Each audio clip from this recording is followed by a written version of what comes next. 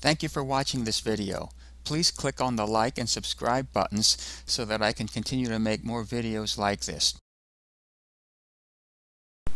Question 96. An 8-gauge or larger solid copper equipotential bonding conductor shall be extended to service equipment to eliminate voltage gradients in the pool area.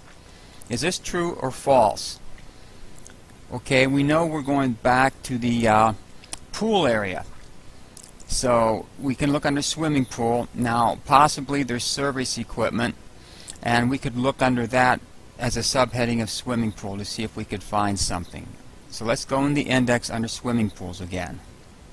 Here we are again in the index under swimming pools, and if we're looking for something, we have a solid copper equipotential bonding conductor. So if we look under bonding, there's an awful lot to choose from. Now if you look for service equipment and voltage gradients, you don't find anything like that. So let's go with bonding. Let's just keep a marker here, but let's go with the very first one right here and see if we can't find it right there.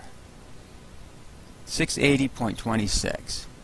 Look at this, 680.26 equipotential bonding. So our first listing in the index works out great. That's what we need to find out about. Now look at here, bonded parts.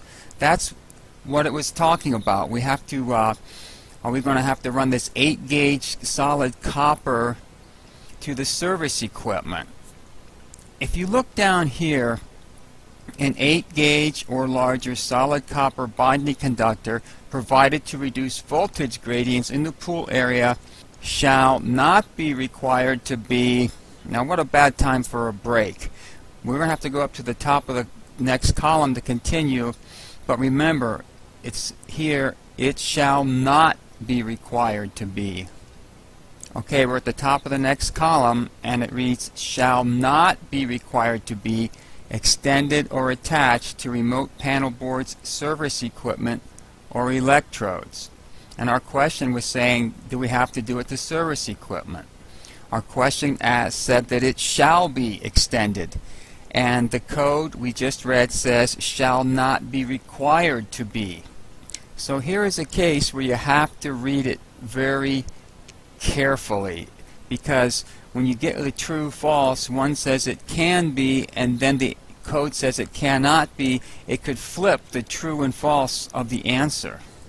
The statement is shall be extended, and so if this is required, it would be true, but the code says that it's not required, and that makes the answer false for our exam.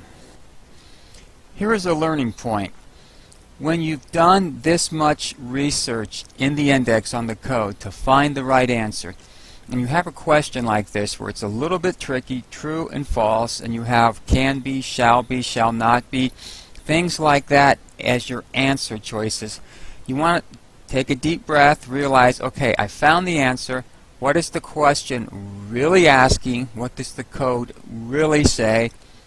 And then make sure that you mark the correct answer on your test. It would really be a shame for you to do all that nice work and really in real life know what the answer is, but when it comes to taking a test, because they're trying to give you a trick question, you miss that point on your test. That would really be a shame. So make sure that you're careful when you get to something like this, and make sure that you get the right answer on your test. If you've gotten this far, you deserve to get credit for getting that answer correct. Thank you for watching this video. Please click on the like and subscribe buttons so that I can continue to make more videos like this. If you find this video helpful, please consider donating using the PayPal link below. Thank you.